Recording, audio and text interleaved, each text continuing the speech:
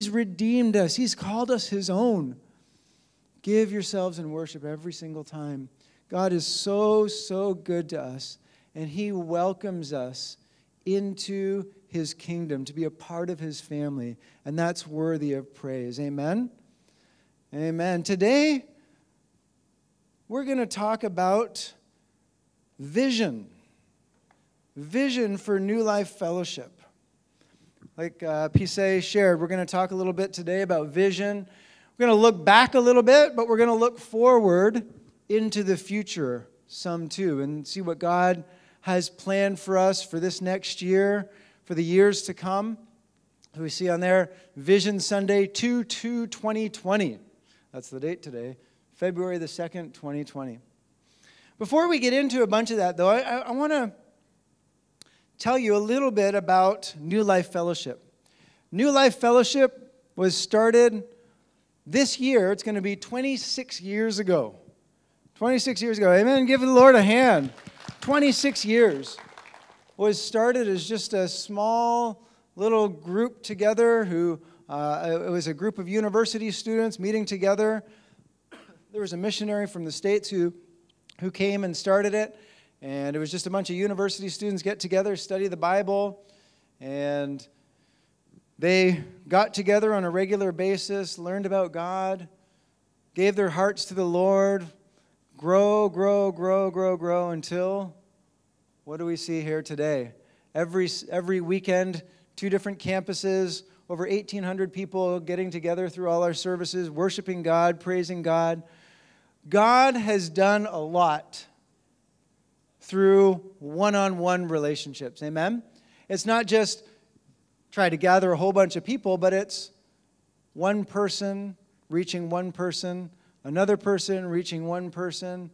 God wants to use you. God wants to use the individual to reach other individuals. That's how it grows. That's how the kingdom of God grows.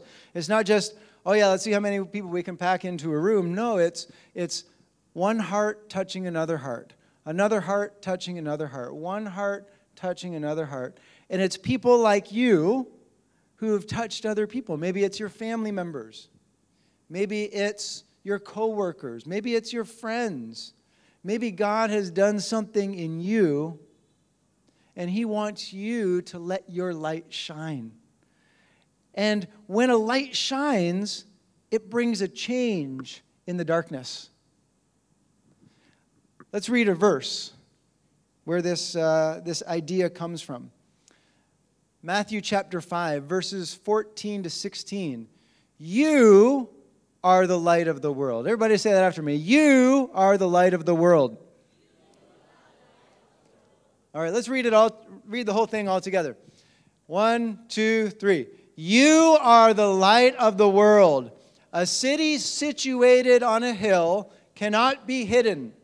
No one lights a lamp and puts it under a basket, but rather on a lampstand, and it gives light for all who are in the house. In the same way, let your light shine before men, so that they may see your good works and give glory to your Father in heaven. I apologize for the typos. I typed that out real fast earlier, and I made some mistakes in there. You are the light of the world. Everybody say that. You are the light of the world. All right, let's make it personal. Say, I am the light of the world. All right, tell your neighbor, I am the light of the world. But this light is not, it doesn't have its source in you. It's the Holy Spirit burning inside of you, letting the Holy Spirit bring change to you, make you more like him. And that's what shines in the darkness. That's what shines in the darkness. Let me read another verse from Proverbs 4. The path of the righteous is like the light of dawn, shining brighter and brighter until midday. That's what God wants to do through you. You are the light of the world. I am the light of the world. But God wants our light to shine brighter and brighter and brighter. Let me show you an example. Didn't prepare this at all, but can I have all of the lights turned off? Can we do that? All the stage lights too? And even the LCD, can we turn the LCD off? Or just put it onto a black screen. We'll see how dark we can get it in here. Can we do the stage lights here too? Is that possible? And down, down, down they go. Oh, right, look at even my iPad's bright. Can we turn the LCD off? Just put it to a black screen. Is that possible? This is something I learned. Okay, all right, look at that. Oh, now we got the red drums. All right, I guess we can't do anything about that. All right, but I want to show you something here. So if you look around, okay, you can see who's playing on their phones right now, actually. Who have the little screens from their lights. Okay, yeah. All right, because you know why? Is because when everything is dark, all of the lights shine up. Maybe before, when all the lights were on, you didn't notice who was playing on their screen, but I can tell that Justice is on his phone right now, and he needs to put it away. All right, I can see him. But let me show you this, okay? So I'm going to make an impromptu little lamp here. Have you ever seen this before? Watch this. This is kind of the poor man's lamp. If you're out camping or the lights go off or something, look at that. Check that out. Yeah, just put your water bottle on there, and it's just kind of like a lamp there, huh? Isn't that pretty cool? So you turn your light on. Put your little water bottle on there. Yeah, it's not that worthy of an applause. But think about this. Okay, let's pretend that this is our lamp, right? And we want it to bring light to a room. What would happen if we just kind of set it over here? Can you guys see it? Can you guys see it if it's there? Maybe a little bit, right? Okay. What's the best thing to do if we have a lamp in a dark place? Is to lift it up and put it up as high as we can so its light can go as far as we can, as far as it can. So we want to, when someone shines bright, or when something shines bright in a dark place, it gets lifted up. And this is what God wants to do through us. He wants to lift us up and to be a difference maker in the darkness. So all around is darkness, but right here, there's light. It's something different. It stands out. It's set apart. It's something different than everything that's around it. And just like with darkness and light, darkness cannot turn the light off. Do you ever hear somebody go into a room, the bright lights? Okay, can you turn the dark on, please? Did anybody ever say that? Can you turn the dark on? No, nobody says turn the dark on. You have to turn the lights off. Now, let's do a little experiment. I know everybody has phones out there, right? So, let your light shine. Everybody get your phone out. Turn your light on. I know that it's out there. All right, look at that. Oh, man, this looks awesome. Everybody turn your lights on. Yeah, look at that. Look at that. Look around, guys. We're lighting up the whole room. That is amazing, huh? Look at that. Even you can see the light reflecting off the ceiling. We're all shining our lights. And that is what the kingdom of God is all about. Us shining our lights in the darkness, making a difference. One person can make a difference, but look what happens when we all lift our lights up and shine. Okay? You can turn your light on and put it in your pocket, but it doesn't make much of a difference. It's when you lift it up. And when we lift it up together, boy, oh boy, it makes a big difference, right? All right. Can we turn all the rest of the big lights on, please? All right. Thank you, guys. Thank you, guys, for humoring me when I threw all that. I appreciate that. But that's the truth about the light of God. One person can make a difference, but look at what happens when we all let our lights shine together. It makes a real big difference, and it can light up a much, much bigger place. You are called to be a light. You are called to be a light. New Life Fellowship is called to be a light. God did not create you just to fit in. God didn't create you to fit into this world. He didn't create you just to say, oh yeah, just normal. whatever, just like every other day, just like every other person. No, God put his Spirit in you. God made you to stand out. Did you know, I think we've probably talked about this before in the last few weeks, but we are made in God's image. We are made in God's image. Meaning, the image of God is in each one of us. The image of God himself. When you are creative, when you have an imagination, you have a creative thought, when you begin to design something or build something or draw something, you are using your creative ability that our Creator gave to you. When you are using wisdom in making decisions, that's the image of God. God didn't create you just to stand out or just to fit in and just be a normal person. God created you with a light. He created you in his image, and he wants you to let your light shine. Listen to this quote by C.S. Lewis. He says, "The more we let God take us over, the more truly ourselves we become." The more we let God take us over, the more truly ourselves we become, because he made us. He invented us. He invented all the different people that you and I intended to be. It is when I turn to Christ, when I give up myself to his personality, that I first began to have a real personality of my own. God has something special for each one of us. God didn't create you to be like the person who is sitting beside you. God didn't create you for you to be your teacher. God didn't create you to be like your mom and dad. Okay, you're going to have some characteristics of your mom and dad, but God made you special. God created you because he loves you and he has a specific purpose and a plan for your life. And it's when we surrender to God that we truly become the person that we were created to be.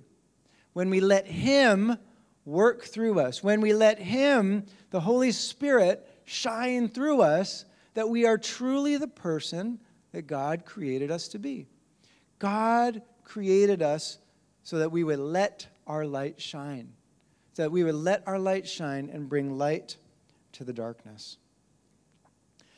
Our church, New Life Fellowship, is made up of people.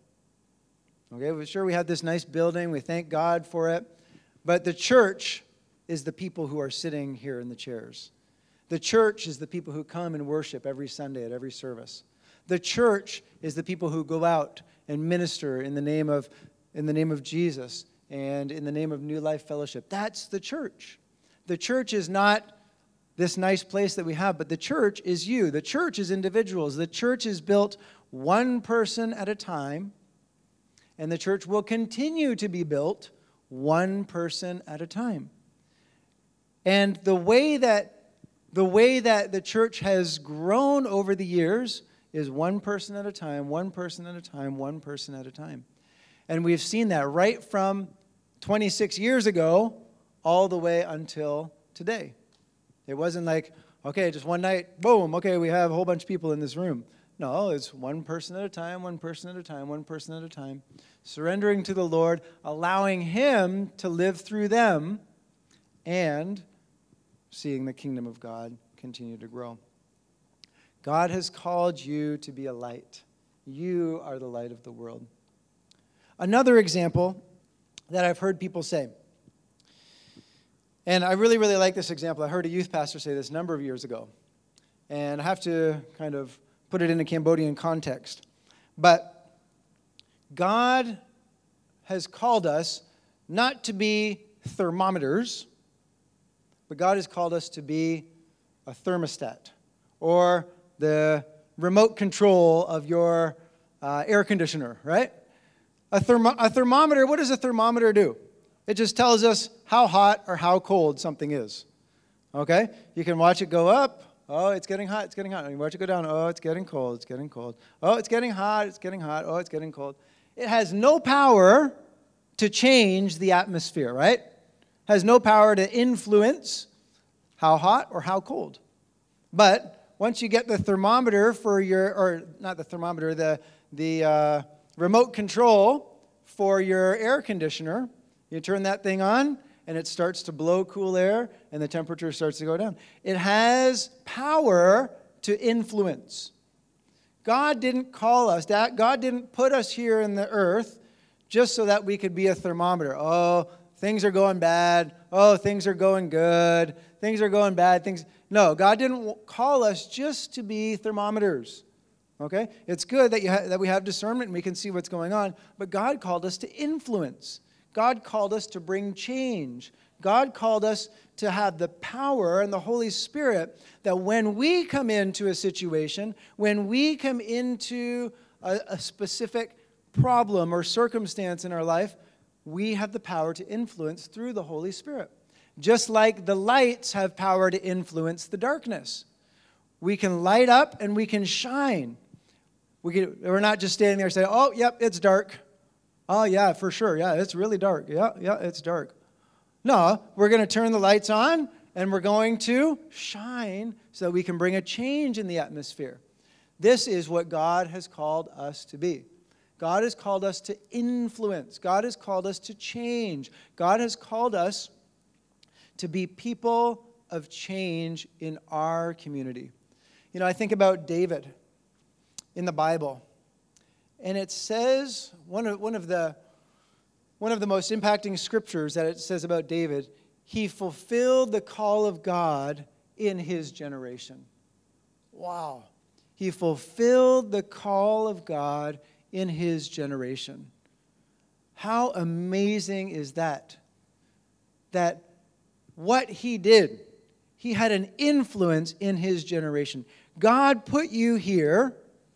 We've all come from many different places, from all around the world.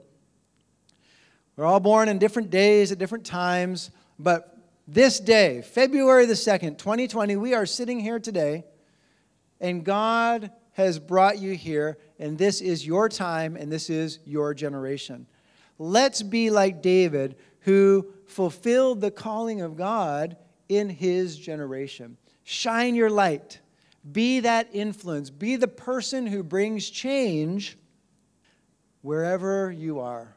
Because that's God's call for your life. You are someone who has the call of God on your life. And you're part of something big. You're part of something big. You're part of the kingdom of God. But you're also part of New Life Fellowship.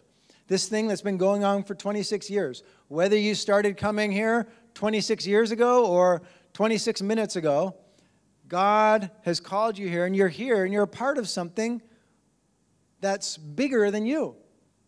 And it's great. It's awesome. It's wonderful to see what God is doing here. And I speak for all of the leaders here at New Life Fellowship when I say that it's a privilege for us just to be a part of what God's doing here in Cambodia. We don't take any credit for anything that happens, or we don't, oh, it's because of this person, or it's because of that person. No, God is moving sovereignly here. God is moving in a mighty way. And we're just happy to be along for the ride. We do our part. We try to be faithful stewards like God has called us to be. But God is doing something great here. And it's an amazing, amazing thing to be a part of. And we want to thank you guys all for being here and being a part and serving and committing to New Life Fellowship. Because we couldn't do it without all of your help. Thank you for letting your light shine here in Cambodia. So, let's get into some of our slides here. Can we turn the LCD on and get back to the slides? On Vision Sunday, today is Vision Sunday, I want to share with you the vision of New Life Fellowship. Maybe you've heard this before. Maybe this is the first time that you've heard it before. But it's 3 parts. The first part is to... Whoa, go back. That was the first part right there. Yeah, okay, there.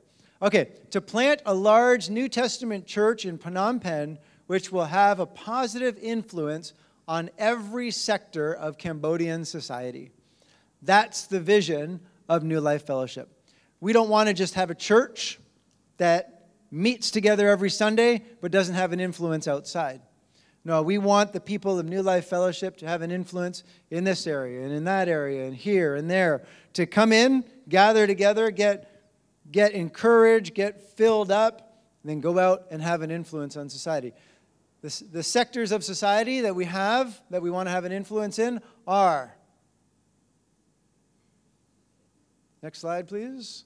I believe, there we go. Religion, education, politics, social relationships. Next one. Business, sports and entertainment, and communications. Over the years, we've seen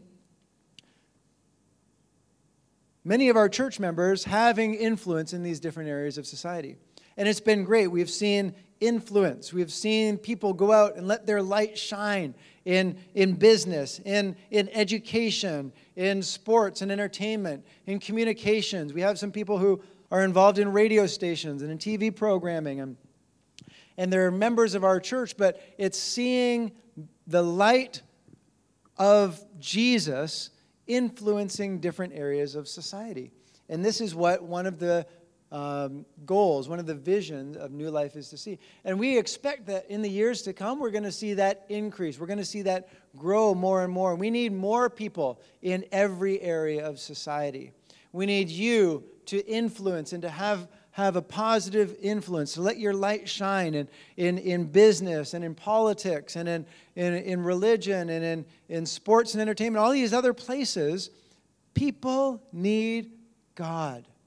And it doesn't just happen here in church and then we go out and live our lives normally.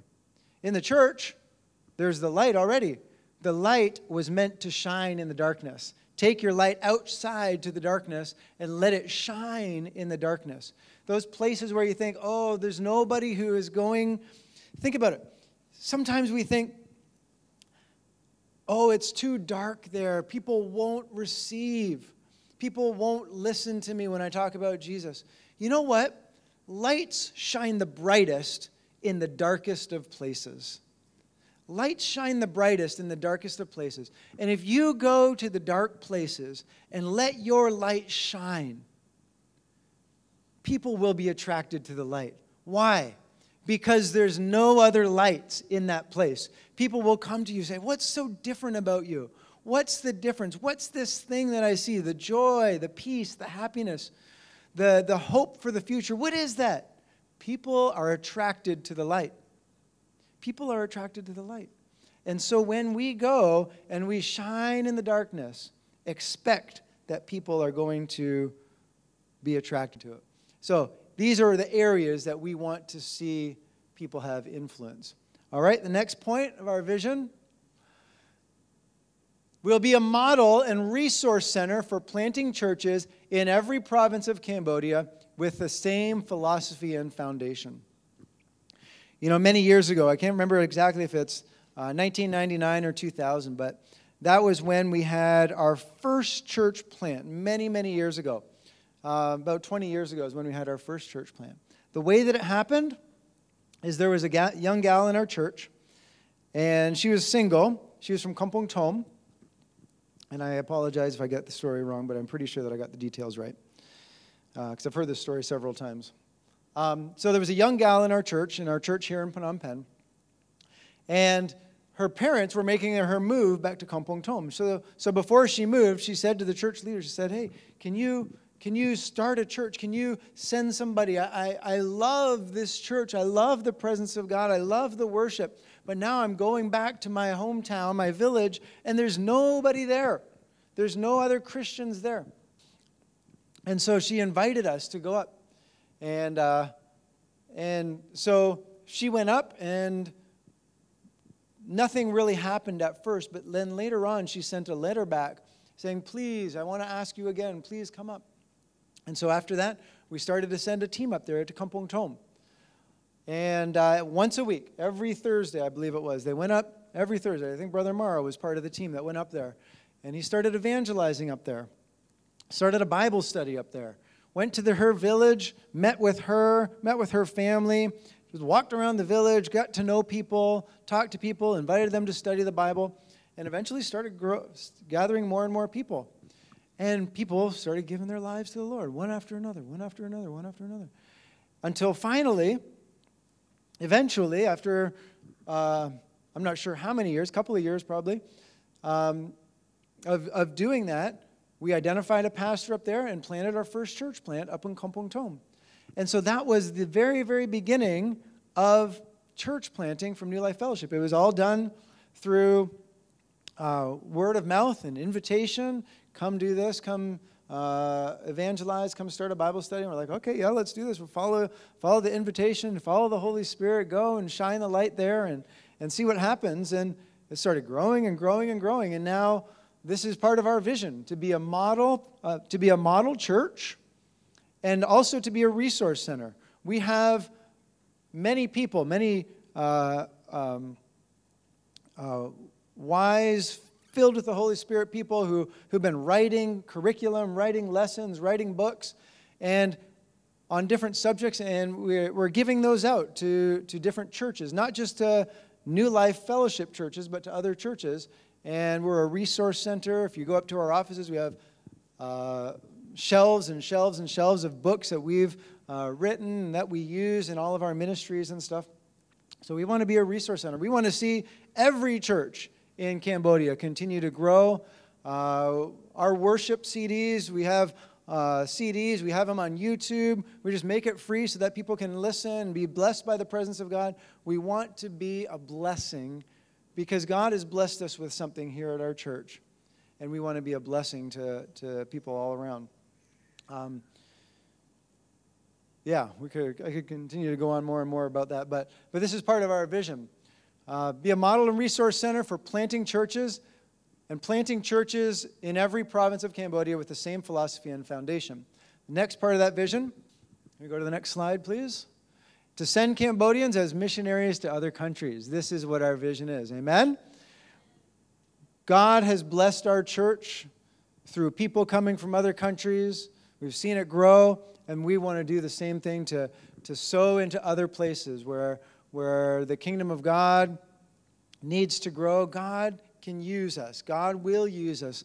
God has a call on us to go and be a blessing. All right, so this is the vision of New Life Fellowship. All right, let's continue on with the slides here. So this is a map of Cambodia here, and you can see where those little blue logos are. So those little blue logos represents one province where we have churches. And so 15 of the 25, okay, yep. Of the 25 provinces here in Cambodia, we have churches in 15 of these provinces. Can we give God a hand clap for that? Yeah. So there's 10 more that we don't have churches in, but I believe we're working on those. We're going to continue to see east to west, north to south, God using us to plant churches in all of Cambodia. All right, can we go to the next one? Next slide, please. We do church planting and pastor training. We've done church plants. We've trained pastors and leaders from all parts of Cambodia.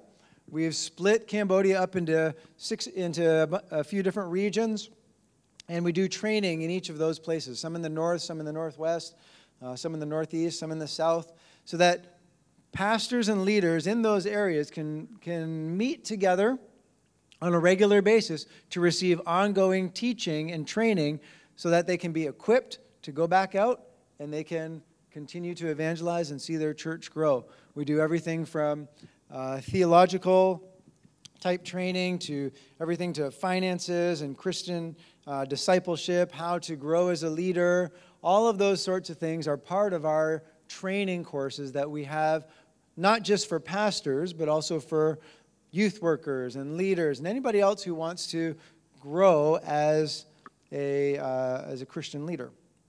So we do those all over Cambodia. Next slide, please. So we have 311 different locations. So just like that girl was part of starting that new church, We have 311 locations where we are actively evangelizing, and we are actively meeting together as some of them are just small house groups, some of our house churches, some of them are community centers that we've established in those villages. But there's 311 different locations all around the country where we have partnerships with pastors and leaders there, and we are involved in teaching and training and planting churches in those areas. Amen? Isn't that awesome? We're going to thank God for that. Our goal is to continue to do this, and we want to see that number continue to grow and grow and grow more. All right, let's continue on. Next slide. We also, here at our Stumminche campus and also our other campus, our Tulsan Kai campus, we have a skills training center where we teach English, we teach computer, we teach other life skills, and we teach, mostly it's centered around office skills. And so we have free English classes where people in the community can come and study English. And then we also have things like typing, and we have things like computer, and we do Microsoft Word. And so people can get training for free so that they can get better jobs. And we've seen lots of people graduate from our classes and go on to get better jobs that they wouldn't have a hope of getting later on. And so right now we have 1,900 students that are enrolled in all of our different classes, and they come all throughout the week, Monday through Saturday, and studying in the morning, in the afternoon, in the evening, in all of our different classes. Here, all of our rooms that we have upstairs that are children's classes on a Sunday, during the week they're rearranged, and we have put chairs in there, and they become English classes. And so if you come here during a given week, a given day on the week, you'll see lots of students coming in and out studying with us. So it's really neat ministry to be a part of. But we have 1,900 students, and that's going to continue to grow as well. Next slide, please. We also have what's called our patient care ministry. So over the years, we've found that there's been great needs in all of these places where we have been planting churches in the villages and that. And so we've arranged with different people over the years, different groups that have come through, and different groups of nurses and doctors, and they would do checkups, and they would meet with people who have sicknesses or they need medical attention. And so over the years, we have met with 3,547 patients. Isn't that awesome? And so it's everything from, maybe they have, they cut up their leg and they need something to help it get cleaned up, or we've helped people through things like diabetes and different medical needs that people have. We also have our healing home where we have people come in and get medical attention, but we also have a lot of partnerships with other clinics and with other churches, not churches, but hospitals, where we can help people get referrals to different doctors and to different hospitals so that they can get medical treatment. And we have a lot of good connections that we've developed over the years. And so that's kind of a neat thing that we've seen with our patient care ministry. We've dug wells, helped people to dig wells in different villages so that people in the village can come to the church and get fresh water. We've done complementary education. You're going to have to follow through with me quick here, guys. You go to the next slide. Yeah, there we go. Wells. Yep, next one. Got to fly through these. Keep going. Next one. Next slide, please. Complementary education. So we do kids increased education in different villages and different churches to help the kids continue to learn. Maybe they're not, usually it's for kids who aren't, they don't have enough money to continue studying at night, and so after school they come to our centers and they get extra education. Next slide, we have our Children at Risk sponsorship, and that's for kids who maybe they've lost a mom or dad or their family's poor. We sponsor them to go through school.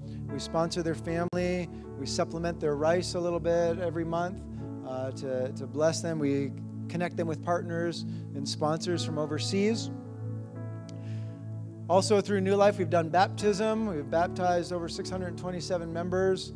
I'm not sure when that was, from when until when, but we do regular baptisms and see people giving their lives to the Lord through our LG classes, learning more about God, getting baptized. The next slide, we also have New Life School. And that's been a school. We have 283 students who are in New Life School right now. And a lot of those are actually some of our kids that they can't afford to go to a school, so we sponsor them to go through New Life School. They study the government education, but they also study English as well, and so they get more of a complete education, and so it's a real blessing for them. We have 283 students, and our building that we're renting right now is packed out. It's just packed out, and so we've just been trying to find as much room as we can in all of those buildings. And so what we're doing is we are currently in the process of building a new school. Amen? So this school, this location is not too far from here. Let me get my bearings. I think it's just this direction. If you walk, it's about 10 minutes. We have a piece of land that we own that we're building. And you can see in the bottom right there, right here, this is, I'm not sure how long ago this picture was taken, but these are the footings. This is the foundation for this school. And these are the artist renderings for our new school that we're building in there. It'll have capacity for 300 plus students in there, and it's going to be a great blessing. We can bring all of our students there, and it's just going to be amazing to have that all said and done. And if we go to the next slide, this is where we're at with New Life School. We have two phases. Phase 1 is 62% funded. We have $225,000 that we still need for phase 1, and we have donations coming in. And if you guys want to partner with us to help see that continue to grow and to reach more people, more kids. You know, we talked about at the beginning, we talked about wanting to influence every area of society.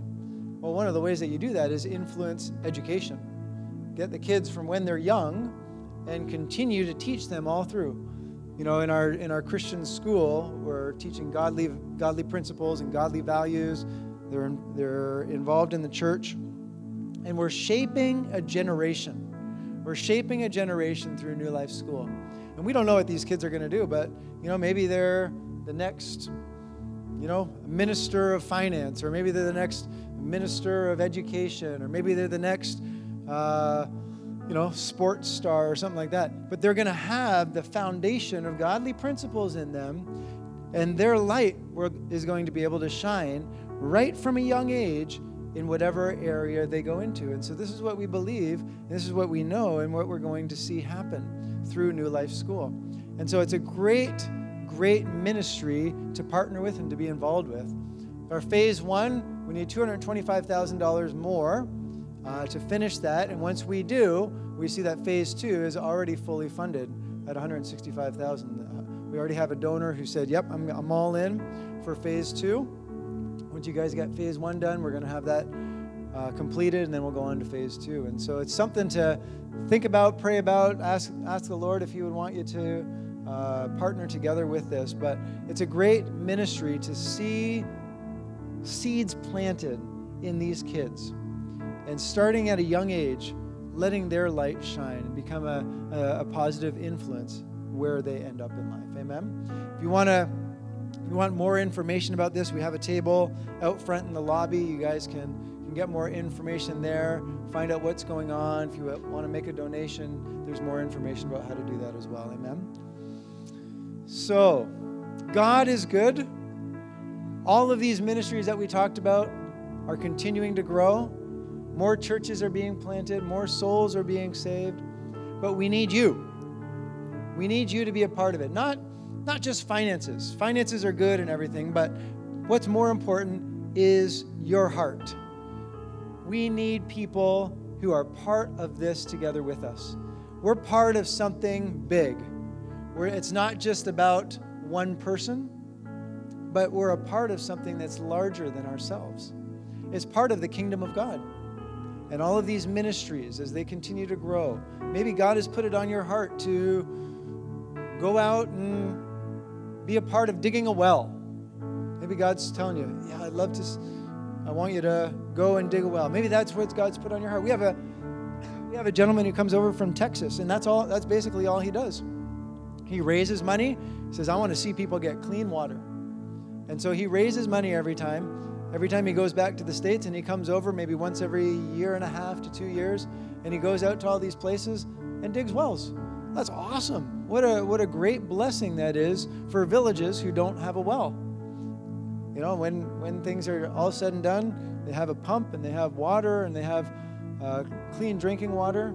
Maybe God's put it on your heart to be part of patient care ministry, to help fund that or help to go out with other medical teams. Whatever it is, we need you.